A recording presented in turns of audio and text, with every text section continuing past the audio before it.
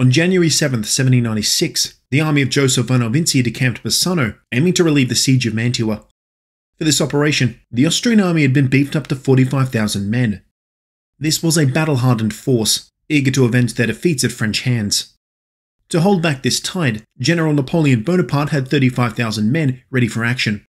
A reinforced division of 10,000 was back under Serrurio's control and relayed siege to Mantua. The rest of the divisions were arrayed along Alvinci's three likeliest approaches. Pierre Augereau was dug in on the eastern position, ready to repel attacks launched from Venezia. Recently promoted General Gabriel Rey guarded the western approach that led through Charlot, the same area where Kozdanovic had come last August. And then there was General Bartolomé Joubert, who held the exposed northern position between La Coruna and Rivoli. Massena and his entire division were kept in reserve at Verona, much to the general's disappointment. But Napoleon needed them fresh and ready to respond to any eventuality. Each division could hold out on their own for maybe a day, 2 at the most, but they had to be aided quickly. Thus Napoleon's entire plan was to blunt an enemy assault, force march to concentrate at the point of contact, and then counterattack, driving the enemy back. Napoleon was confident he could beat Alvinci. He'd done it before and the army was well rested. The trick would be to work out which approach Alvinci would take.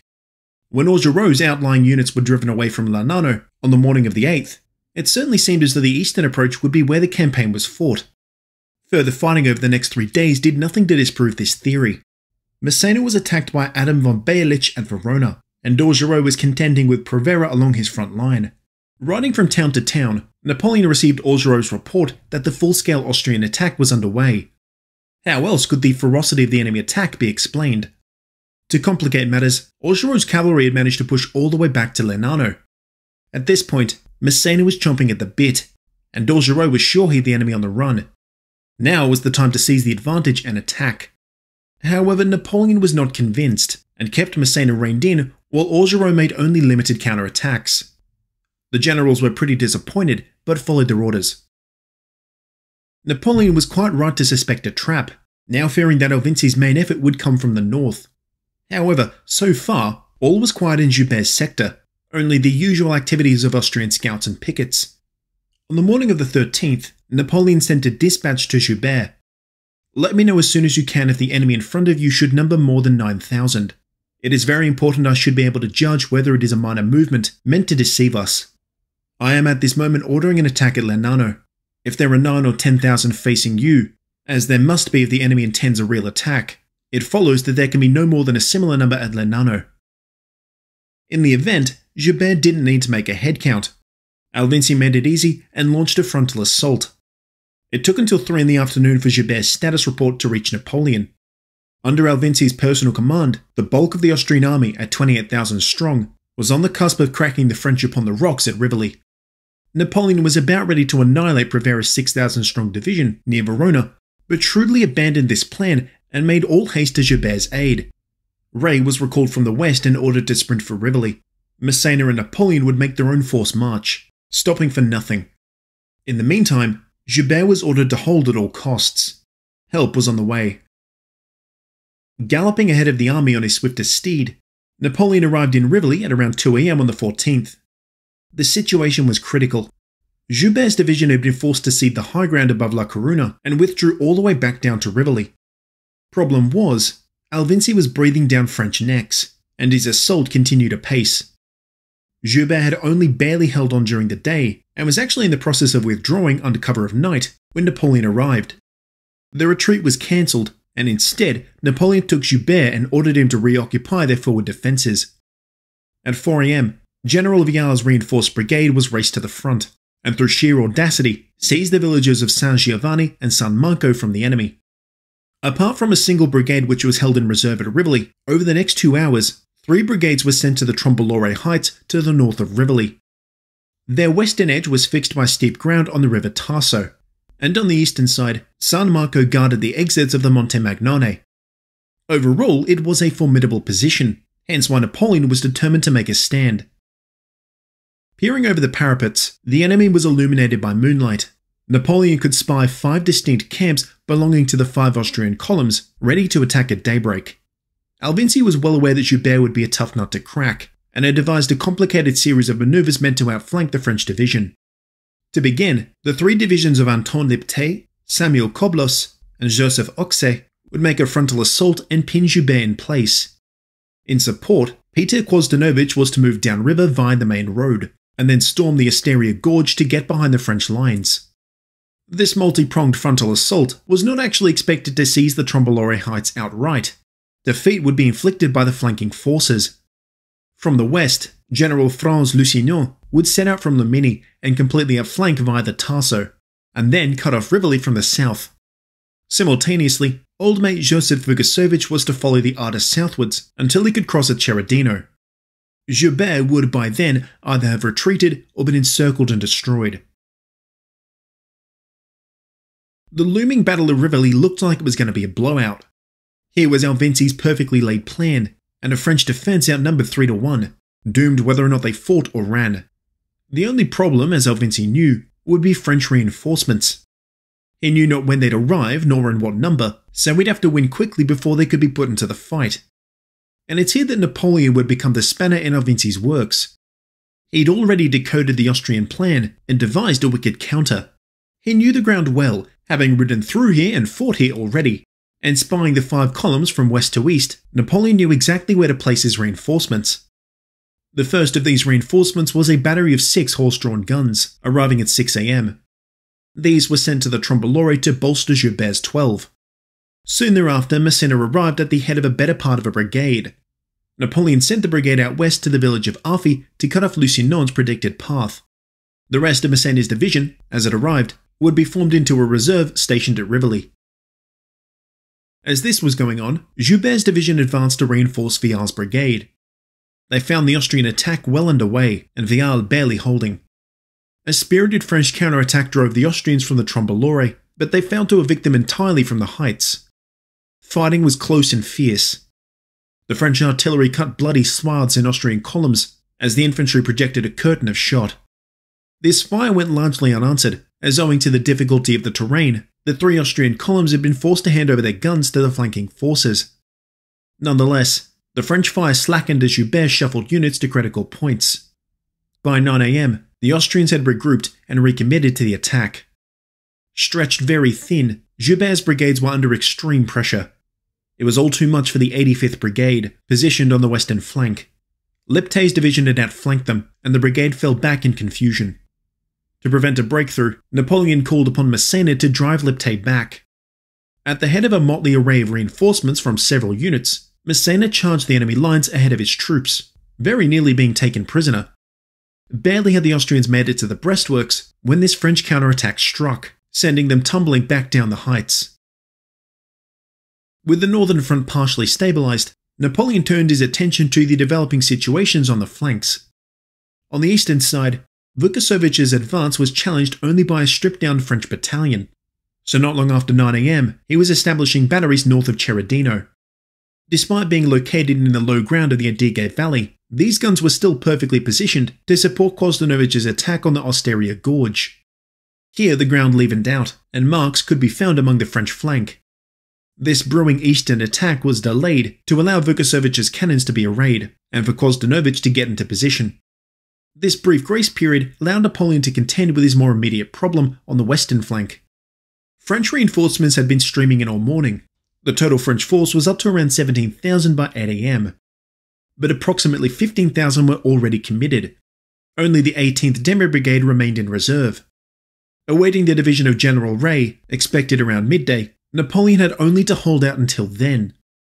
But these plans were complicated when Lusignan managed to drive Massena's Lonely Brigade out of Arfi at 11 AM. Not long after, they appeared to Napoleon's south.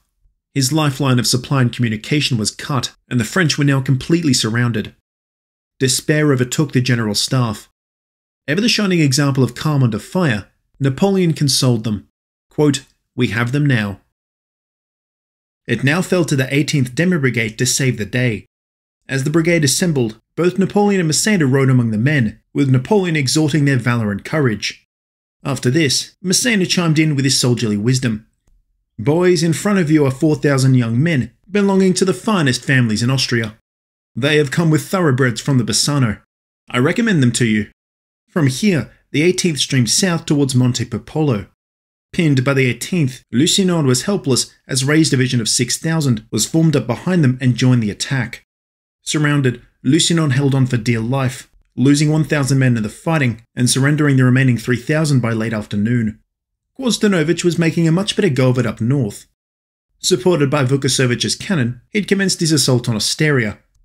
Progress was good against the battered French line, and Austrian grenadiers were cresting over onto the Rivoli plateau. To stem the tide, Napoleon reshuffled the lines, sending many guns to San Marco and Osteria. This left the Trombolore vulnerable, so Napoleon had to quickly deal with Quosdanovich before Lipton and Koblos regrouped. A 500-strong mixed force of infantry under Charles Leclerc and cavalry under Antoine Lassalle assembled on the plateau. With astounding bravery, they launched a brutal counterattack down the Osteria. The Austrians were barely holding on when a powerful explosion rocked their lines. French canister shot had sparked an ammunition convoy being hauled up the road. The better part of the Austrian assault force was disintegrated, with the survivors fleeing in shock and confusion. The repulse of Quosdanovich came not a moment too soon. Regrouped, Lipton and Koblos made one last desperate attempt to seize the Trombolore, and they very nearly broke the French lines. But as the entirety of Gilbert's division reeled around and counterattacked, the Austrians were again dealt a crippling defeat. Alvinci watched on helplessly as Lipton and Koblos were split and forced to abandon their attack. His plan had unravelled before his very eyes. At around 2 p.m, seeing that the Battle of Rivoli was won, Napoleon left control of the pursuit in Gilbert's hands and raced back down south with most of Massena's division. Word had arrived from Augereau that 9,000 men under Prevera were attempting a crossing of the Adige near Mantua. The march south was a tremendous feat of endurance.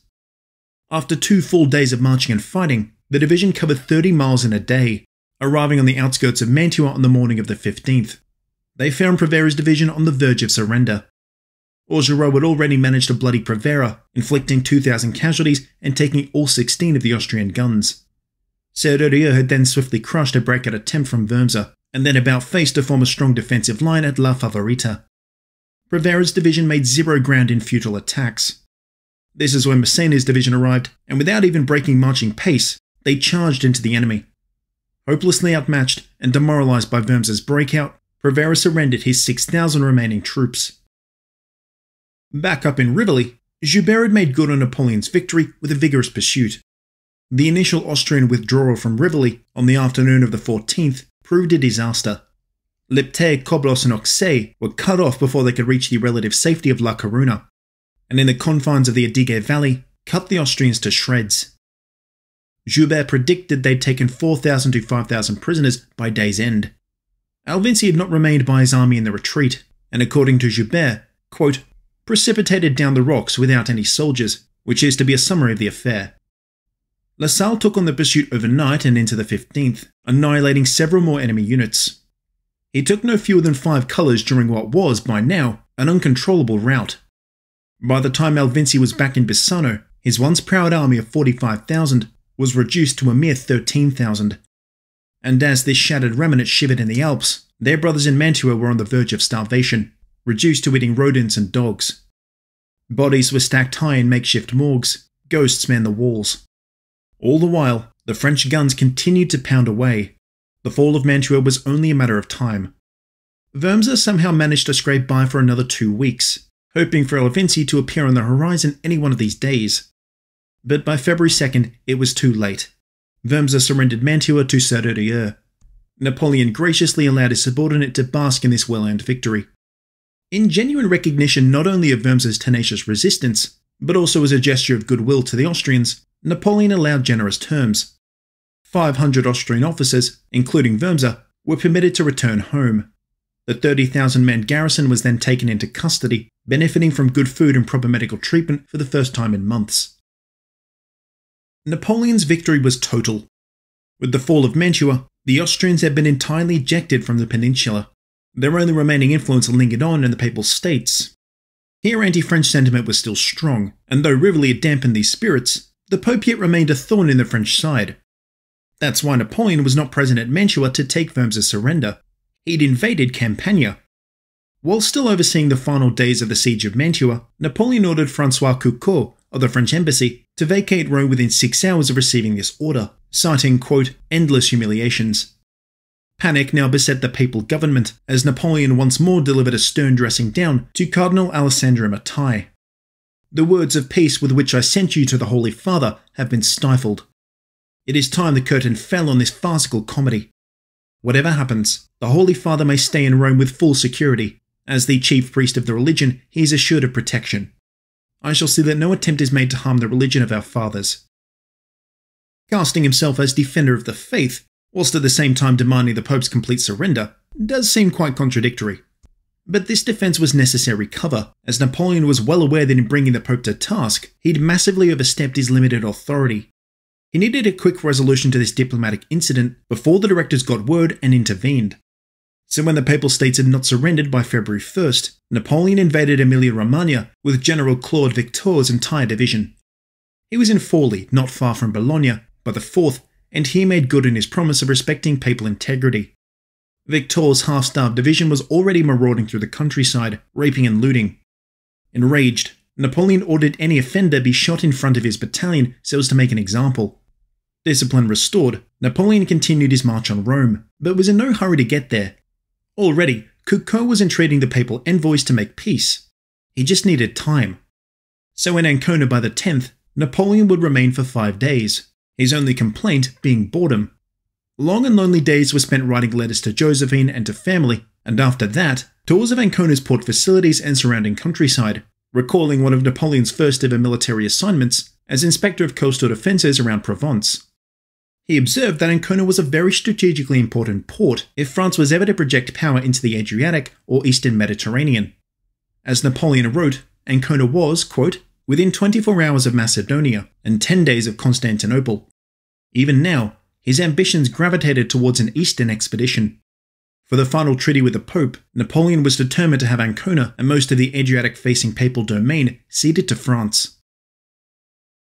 Final negotiations with this contemptible, quote, gang of priests was conducted at Tolentino, a few hours inland from Ancona, and 3 days' march from Rome. Cardinal Mattei represented the Pope, Coucou the Directory, and Napoleon himself. Not wanting to see Rome occupied, Pius had authorised a total surrender. And far from the respectful terms of June 1796, the terms at Tolentino were extremely harsh. France's annexation of Avignon was ratified. The entirety of Emilia-Romagna, as well as Ancona, were annexed outright. Rome would remain untouched, but all papal ports were to be closed to British shipping, depriving Admiral Nelson of the vital port at Livorno. Moreover, 30 million francs in bullion, the entire papal treasury, was to be carted off to Paris. Another 6 or so million francs worth of fine art would follow. Though the Directory was gladdened to have dispensed with the Pope by way of another favourable treaty, they were less than pleased that this was yet another of Napoleon's unilateral diplomatic initiatives. The adoration of his own army and the trust of his fellow officers meant that Napoleon was bold and confident in all he did. And though far away from Paris, Napoleon's name was on everybody's lips. Throughout 1796, French press had reported on all the varied developments out of Italy, though more attention was naturally focused on the German campaign. But once the German campaign failed, the only good news to be found was in Napoleon's continued success. His legend grew with each and every victory. Having been deeply immersed in the world of politics and intrigue, Napoleon knew all too well the power of positive press and made an active effort to cultivate his growing popularity. After the Montenotte campaign, he'd struck campaign medals designed by renowned artist Vivant Denon, the beginning of a long and fruitful association. Napoleon also made forays into publishing by enlisting the aid of old ex-Jacobin propagandists who produced journals for the Army of Italy and for circulation in Paris.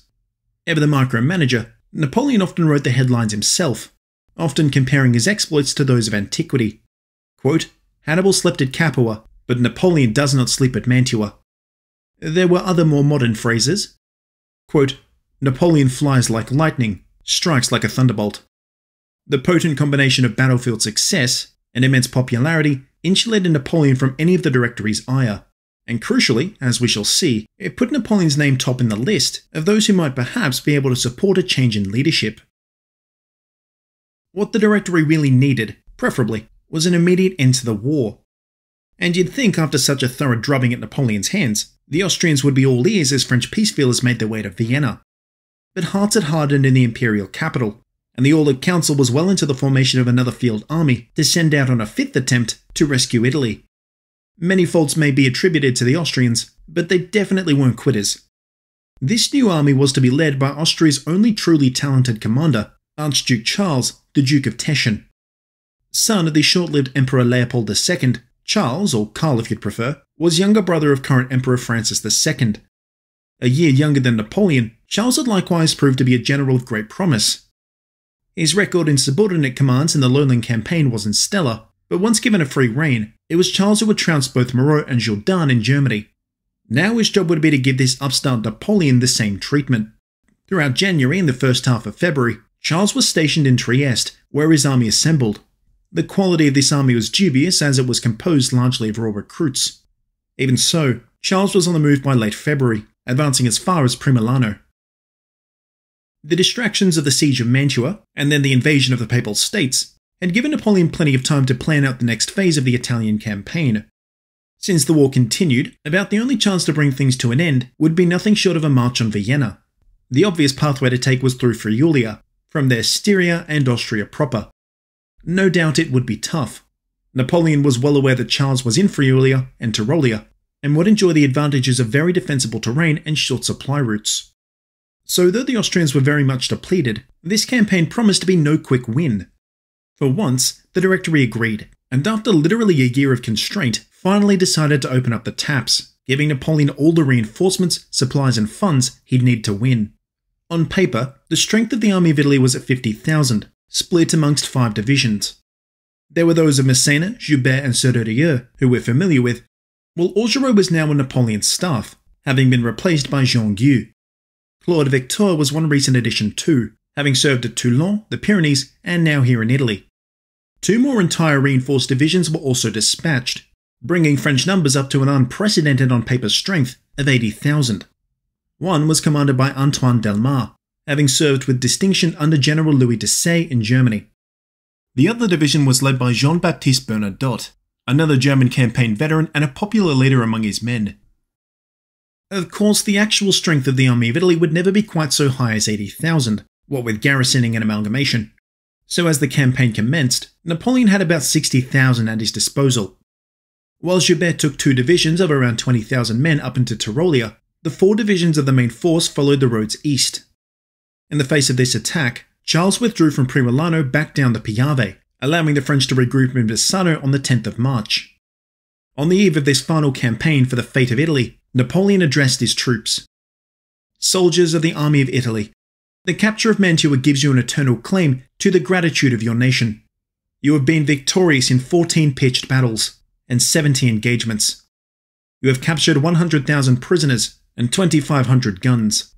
You have fed, supplied, and paid for the army. You have remitted millions to the public treasury. You enriched the Museum of Paris with 300 artworks, the labours of 30 centuries. But your work is not complete. A great destiny is yours. The nation reposes you in its dearest hopes. Of all our foes, the Emperor alone stands. He has accepted the wages of the merchants of London, his policy that of the perfidious English, who, immune from the dangers of war, laugh at the woes of the continent. The Directory has made every effort to restore peace to Europe, but Vienna has turned a deaf ear. The House of Habsburg will be reduced at the close of this 6th campaign to accept the peace it pleases us to grant. They will fall into the ranks of the lesser powers, a fate already assured by their acceptance of the salary of England. Within hours, French divisions were marching east, fording the Piave at multiple crossings. Charles had expected as much, but with his inferior force could only offer token resistance, so he made an orderly retreat. His only chance to hold Napoleon now was on the river Tagliamento, and his army centered their defense on the fortified citadel of Valvassone. By the 13th, the French were fully across the Piave, but it took them another 3 days to make it to the Tagliamento. Wary of Charles's penchant for surprise moves, Napoleon played it safe and advanced cautiously. Massena was sent north on a wide flank to preempt any attempt to retreat into the Alps, and on the 14th he defeated a small force under Lusignan at Serraville. On the 16th, the main part of Napoleon's force collided with Charles at Valvassone. Under a ceiling of cannon fire, they simply forced their way across the Tagliamento. Green Austrian units couldn't contend and fell back with heavy losses. Bernadotte proved particularly worthy, racing ahead to ensnare thousands of fleeing Austrians Charles was forced to abandon. However, This did allow him to tactfully extricate his army, falling back on the Udine. But there was no respite to be found there. Massena's advance had already carried him as far north as the Isonzo River, the traditional boundary between Italy and Austria. If left unchecked, he could threaten the retreat into Austria. With little alternative, Charles sent 3 divisions under Oxay and Baelich up to Tarviso to check Massena. This left Charles's own position very shaky. On the retreat to the Isonzo, and harried by French cavalry, entire units melted away. With Napoleon established in a forward headquarters at Palmanova, he made good on Charles' destruction. Every effort would be made to capitalise on Massena's success up north. By the 20th, most of the French army had crossed the Isonzo, or was racing north, so that by the next day, Tarvisio was surrounded.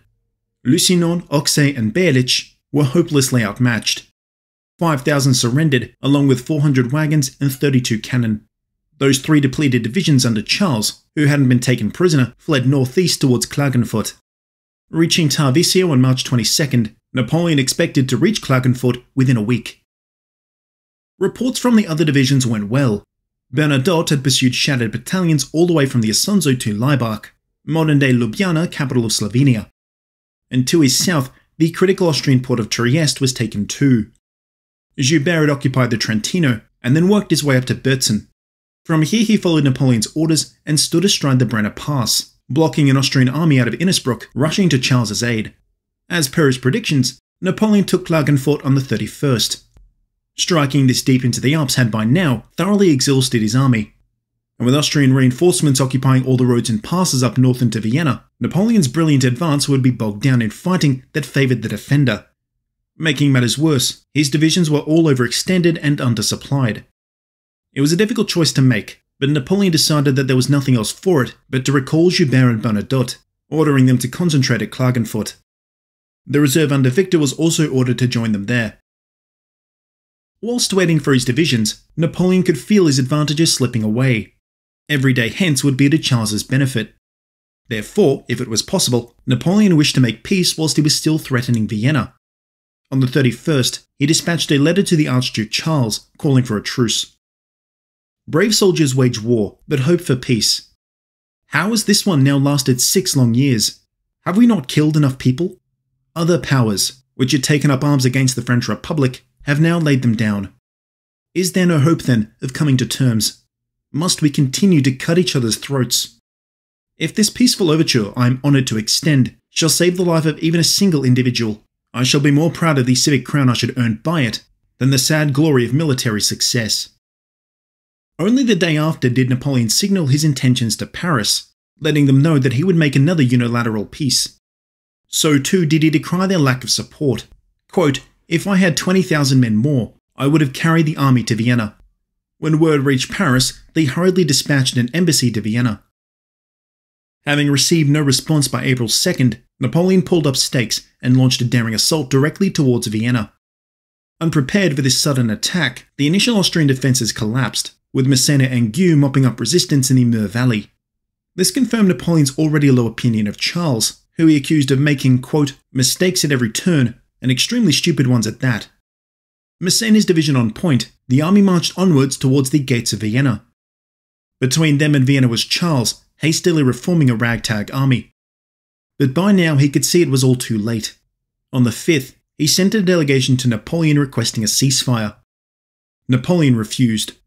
Bypassing Graz, Massena seized Leoben on the night of April 7th, at which point the Austrians were absolutely compelled to surrender. After 6 years, the war was at Vienna's gate. Napoleon was 160 kilometers from Vienna. The advance guard was in Semmering and could see the city lights from atop the mountains. It's also worth noting that Generals Hoche and Moreau were menacing the Rhine frontier. Charles was authorized to make terms, and this time, Napoleon accepted his offer of 5 days' truce. The Austrian delegation arrived in Leoben, headed by Generals Merveldt and Bellegarde. Though Napoleon was allowed to make truces, he was forbidden from actually making binding agreements. That was the job of General Henri Clark, the Directory's preferred plenipotentiary. But it would take days still for him to arrive. In the meantime, Napoleon extended the truce by 5 days. Clark had still not arrived by the 18th, excuse enough for Napoleon to make the peace himself. It was agreed that a formal peace would be made at a later date, but the terms set here in Leoben by Napoleon would form the basis of any future peace. And the terms were severe, but essentially confirmed what was already hard fact. The Republic's annexations of the former Austrian Netherlands and territories up to the Rhineland frontier were ratified. The haughty imperial negotiators were willing to cede this, but resisted when it came to giving away anything in Italy. They offered, instead, to officially recognise the French Republic, a truly ridiculous offer. Napoleon shot back, quote, "I told them that the Republic did not wish to be recognised. It is in Europe what the sun is on the horizon. Those who can't see it must take their chances." Napoleon sent young Leclerc on to Paris to inform the Directory of these concessions. It was clear that the Austrians were now stalling for time, until either Clark arrived to give them a better deal, or, as we'll get to in a minute, tensions with Venice diverted Napoleon's attention. But the general was quick to remind the Austrians that he was within striking distance of Vienna, and in due course, the sister republics were recognised, as was French dominion over Italy more generally. To soften this blow, it was agreed that the Venetian Republic would be partitioned between France and Austria, with the better part joining the imperial demesnes. None of this was binding, really more of an extended armistice, but it did have the desired short-term effect. The war would continue, but the Italian campaign was over. Austria was knocked out of the coalition, leaving Britain as the sole contender. On April 19th, Napoleon sent Massena back to Paris with the terms of the Armistice of Leoben, along with an official request for a leave of absence. In it, he went so far as to claim that he had zero ambitions beyond a simple political career, even likening himself to Cincinnatus. This was hard to believe, so it was not surprising that the Directory denied this request, fearing as they did that a Napoleon in Paris would be far more detrimental than a Napoleon in faraway Italy. That, or they could see the situation in Venice requiring a decisive military solution. Whilst he was still in Leoben, Napoleon had received dire reports about large-scale uprisings all across Venetia. The whole region was in turmoil, and French lines were completely severed, hence why he had been so eager to conclude a peace. Naturally, Napoleon suspected the Doge and Venetian officials of inciting this revolt, and he sent them a positively radioactive response. "All the Venetian mainland is at arms. The watchword of the peasants you have armed is this: death to the French. Is it your belief that because I am in the heart of Germany, I am unable to compel due respect for the greatest power in the world? Do you think the French legions in Italy will quietly submit to the massacres you have incited? The blood of my comrades shall be avenged. War or peace. We are not living in the days of Charles VIII. That last recall to history was referring to King Charles' attempted conquest of Naples, and more specifically, 1495's Battle of Fornovo, in which a badly outgunned army of the League of Venice had been mauled by a retreating French army. Perhaps not the most apt comparison, as the French exited Italy in debt and absolutely despised, and now in 1797 they were here to stay. But the point still stood. France had a history of spilling Venetian blood. After concluding Leoben, Napoleon turned his full attention on Venice. Tensions continued to worsen, deliberately fanned by Venice. On April 20th, a French merchant was killed in the port of Venice after mooring illegally.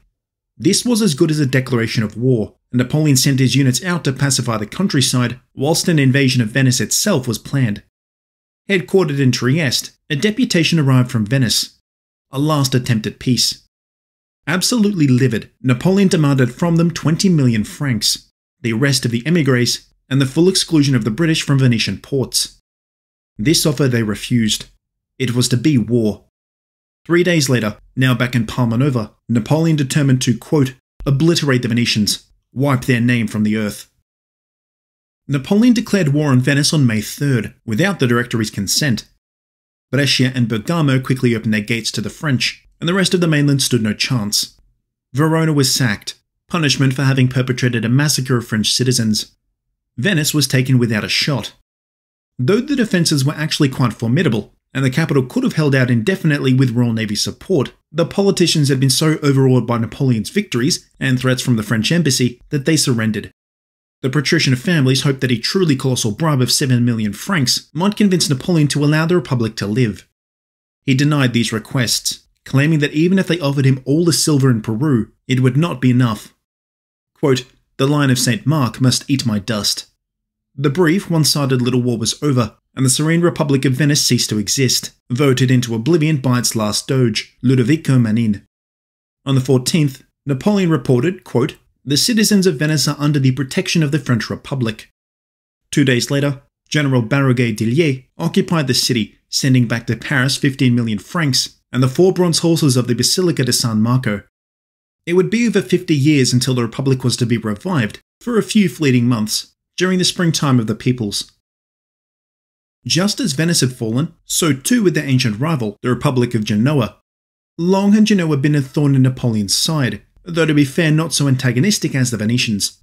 But by 1797, it was certainly the case that the Genovese Doge and the oligarch families were actively seeking disentanglement from France. They weren't above a bit of trickery. Much of the diplomatic manoeuvring around potential formation of a papal-led anti-French league had been paid for and secretly encouraged by the Genovese. This was all well known to the French, and so Napoleon had stepped up espionage operations against their wayward ally. By May of 1797, a coup was in the works, meant to install pro-French patriots, the Giacobini.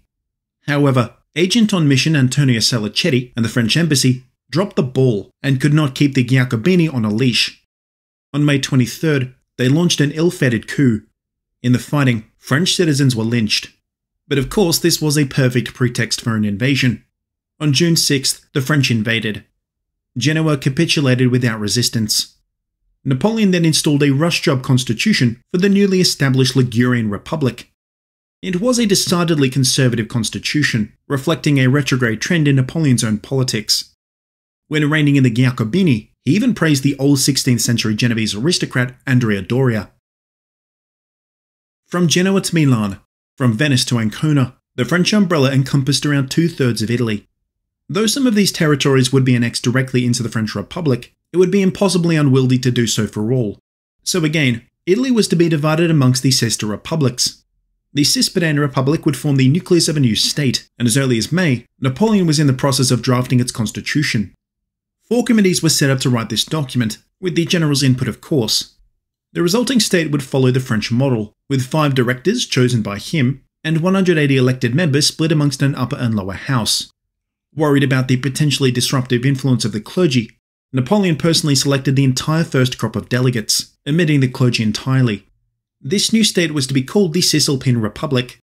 The former Duchy of Modena was folded in, joining the former papal territories of Emilia-Romagna. All of the former Venetian territories in Lombardy were included, and the Republic was also given a western port and a land connection to Genoa, with the integration of a small portion of Tuscany. For now, Lucca, Tuscany, Parma and Naples would remain intact and independent, but encased in a peninsula-wide French vice. As a reward for his loyalty, Serbelloni was made the first president of the Cisalpine Republic, with Francesco de Aril serving in various ministerial posts. Serbelloni was sworn in along with the Cisalpine constitution at a ceremony held in Montebello. The preamble, written by Napoleon, promised independence and liberty. The Cisalpine Republic was for many years under the dominion of the House of Habsburg. By right of conquest, the French Republic has succeeded them. It now renounces that right. The Cisalpine Republic is free and independent. It now remains for the Cisalpine Republic to show the world, by its wisdom, energy, and the good organization of its armies, that modern Italy is no longer subjugated and that it is worthy of liberty. For all this flowery language, and appeals to Italian nationhood, there's no mistaking that this was not a co-equal partnership. The Franco-Italian relationship was predicated on the need for France to make itself new friends, literally invent them, since nobody else was willing to do deals with a regicidal and expansionistic republic. But this was certainly a far better deal than the Italians ever got, or ever would get, under the Habsburgs. They had self-government, rationalized economic policy, and support to form a standing army. All of this was, of course, a means to French ends. Napoleon actively fostered Italian nationalism and elevated liberals to liberalize Italian political culture to bind them closely with France. And he also wanted to have a strong standing army to dissuade any funny business from the Austrians. Whilst he'd been forming these sister republics, Napoleon resided mainly in the Mombello Palace in Milan. Though Josephine was still away cavorting, Napoleon did enjoy the company of his family, who were invited to live with him. Here Napoleon's nepotistic and paternalistic tendencies reasserted. Eugene, now a young man, and lieutenant of hussars, Napoleon appointed as his aide-de-camp. Clearly, hard feelings between husband and wife did not tar Eugene, and Napoleon was supremely fond of his intelligent and loyal adopted son. More matches were made for the family, and all three of these strengthened ties to Napoleon's inner circle of friends. 17-year-old Pauline was married to Charles Leclerc. Joachim Murat expressed his adoration for Caroline, of which Napoleon approved. Elisa was married into the Bacciochi, an old Corsican bloodline who, much like the Bonapartes, had fully adopted a French identity. For the duration of their stay, the Bonapartes enjoyed all the hospitality of Milanese high society. It's been noted just how closely these days in Milan resembled those of the looming French Empire. Nobles and their plus ones, dandies and debutantes. Expenses were provided from Napoleon's own pocket, and by now he'd amassed a small fortune in pay and loot. None of this did anything to endear Napoleon to the Directory, though of course their own flirtations with the old nobility means they can't claim the mantle of republican purity. Most of their objections were to Napoleon's continued disobedience, and one former Girondin, a delegate named Joseph Dumoulin, stepped forward as his most vocal and trenchant critic. In various speeches and articles, Dumoulin hammered home the laundry list of Napoleon's indiscretions: 5 unilateral treaties, contravention of military orders, the establishment of entire nations, and the writing of their constitutions. The most recent offence Dumoulin highlighted was the illegal invasion of Venice, one of 3 illegal invasions. The gist of what he was saying was simple. In a resolution put before the councils, he demanded Napoleon be stripped of rank. There was certainly a decent bit of fear among the Directory that Napoleon was now a direct, even existential threat. He had constructed for himself a base of power in Italy and commanded the loyalty of an army. The whole situation resembled nothing so much as the immediate prelude to the Roman civil wars of the 1st century. Could, like Caesar, Napoleon take his legions, cross the Rubicon, and march on Rome itself? Well, Napoleon certainly didn't discount the possibility. His dissatisfaction with the Directory was intense, but like Caesar, he preferred compromise to the nightmare of civil war. But that did not mean he would stand meekly by and be threatened with dismissal after all he'd suffered in the Republic's name. To Dumoulin's accusations, he published a public response. I have received a copy of Dumoulin's resolution. This motion, which the Assembly had ordered be printed, is directed against me. I thought I had a right, after concluding 5 treaties, after dealing the coup de grace to the coalition, if not to expect a civic triumph, at least to be left in peace. But I am denounced, persecuted, hounded down by all means. I, whose reputation is shared by the nation. After earning the esteem of my nation, I should not have been subjected to such absurd and atrocious accusations. I now restate my wishes to retire. I wish to live in peace, if the daggers of Clichy spare me. I understand why I am accused. It is for concluding peace. But I warn you, I speak in the name of 80,000 men.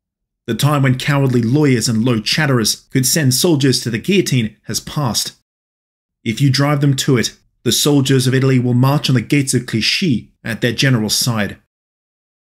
Clichy, as Andrew Roberts helpfully points out, is a veiled reference to royalists in government who congregated at the Hôtel de Clichy. It's also the gate by which an army would enter Paris from the southern, Italian-facing side. We might also note the reference to daggers. Napoleon really was consciously casting himself in Caesar's role. It should be restated that Napoleon really didn't want to actually depose the Directory. The armistice of Leoben would not necessarily last, and resumption of hostilities with Austria he thought imminent. Nonetheless, he couldn't discount the possibility that a march on Paris would be necessary to save the Republic, as crypto-royalist Clichyens had now infiltrated the legislative councils and were conspiring with Austria. This explained their support for Venice, opposition to the army, and stalling for time that served enemy interests. On July 14th, La Fête Nationale, Napoleon informed the army of the situation. Soldiers, I know that you feel deeply the misfortunes that threaten our nation, but it will not run any real danger. Mountains lie between France and us. You would surmount them as rapidly as the eagle to maintain the Constitution, to defend liberty, to protect the government and all Republicans. Soldiers, dismiss all uneasiness, and let us now swear in our new standards. Eternal war on the enemies of the Republic and the Constitution. Dumoulin's invectives continued unabated, and the Council of 500 was fully on board. Their new president was former Revolutionary General and long-standing crypto-royalist Charles Pichegru. With ease, another resolution against Napoleon was passed on July 15th. They also orchestrated the dismissal of staunch Republican Lazare Hoche as Minister of War. He was sent on a doomed invasion of Ireland, whilst old Bartolomé Scherer took the post. but the 500 faced growing resistance from the directors and Republicans amongst the Council of Ancients. It was Charles-Maurice Talleyrand, elected Minister of Foreign Affairs on July 17th, who brokered a peaceful end to the crisis. The terms were simple. In a fruitful exchange, Napoleon agreed to back a coup launched by Talleyrand's allies and his old friend Paul Barras. This was a good deal for both sides. Anything less would have meant civil war. Already, Napoleon was inundated with letters of support from all across France, his popularity at an all-time high. To confirm the backing of the troops, Napoleon had Pierre Augereau liaise with Talleyrand and take command of the shock troops earmarked for the coup. Before long, Talleyrand had also secured the assent of France's other armies. Before dawn on September 4th, 1797, or 18 Fructidor of Year 5, Augereau's force marched out of barracks and occupied various government buildings in Paris and the offices of royalist press. The day session of the councils, held in the Tuileries Theatre, were cut short. 86 deputies were arrested, among them Dumoulin and Pichegru. The directors Lazare Carnot and François Barthélemy were also deposed. Carnot fled to exile, while most of the rest were sent to languish in malaria-ridden Guyana. With the Clichéens ousted, the councils then promulgated a slew of new election laws, barring those with even the faintest bit of royalism about them. Unrepentant émigrés, royalist officers and clergymen were the prime suspects. To fill the two gaps in the executive, François Neufchâteau and Philippe Merlin were made directors. They joined Paul Barras, Louis Revellier-Lepeau, and Jean-François Roubel. A full deck now indebted to Napoleon for pulling through in their hour of need. Word got back to him pretty quick about how successful the coup of Fructidor had been, and when regaled with all the saucy details, Napoleon was all ears. This was the honeymoon period. Within weeks, the Directory and Napoleon would again be embroiled in a Cold War. But for now, Napoleon's main focus was on the more immediate peace talks being held with the Austrians in Campo Formio. Initially, the French delegation had been headed by Henri Clark, but of course after Carnot's ouster, Clark was also dismissed, leaving Napoleon to take over. And though Napoleon had a tolerance for a great many things, blood, hours of toil, the nitty-gritty of law and policy-making, he had no stomach whatsoever for dickheads. But that's just who the Austrians had decided to send to Friuli to negotiate. A deliberately incompetent team meant as a deliberate snub. Negotiations with the decidedly anti-French Count Ludwig von Cobenzl and the arrogant Marquis de Gallo went nowhere fast. After only 2 days, on September 6th, Napoleon delivered a pessimistic report to Talleyrand. It would be impossible to carry on with so weighty a discussion with more timid negotiators, worse logicians, or men less influential within their own court. They are satisfied to say merely, "These are our instructions," whereby they believe their task fulfilled. Yesterday, they demanded Romagna, Mantua, and all of Venice. I asked them how many miles their army was from Paris. Angry at the impertinence of their proposals, I reminded them in private conversations that I am not one for bluffs, and my army was only 2 weeks from Vienna. Napoleon was deadly serious about these threats. The next day, on the 7th, he gave orders for the army to be ready to move by the 24th, 2 weeks' time. These moves left the Austrians unfazed, so Napoleon sent Dumas' cavalry ahead to underscore his point. Unimaginative and limp-wristed Austrian negotiating, Napoleon interpreted as a play for time until they put another army in the field. Preparing for the worst, Napoleon was still writing his supplies and the Directory, demanding provisions for the army. In truth, the Austrians were delaying in hopes that their royalist counterparts among the French legislature could gain more sway. Though the coup of Fructidor had occurred on September 4th, it took almost a month for the full extent of the purge to become apparent. Going into October, the Austrians changed their tune. Cobenzl finally donned the demeanour of a serious diplomat, but he and Napoleon could still agree on little. The French were dominant, and yet Cobenzl demanded a return of so much territory it would practically negate the gains of the war. But if the Austrians agreed to recognise French gains on the Rhineland and in Italy, Napoleon promised the prime real estate of Venezia, all their Adriatic possessions, and compensation for the lost Rhineland territories. As good a deal as the Austrians were ever going to get. Cobenzl still held out for better. I cannot understate just how pissed Napoleon was. According to one associate, his letters back to Talleyrand grew increasingly exasperated and hyperbolic.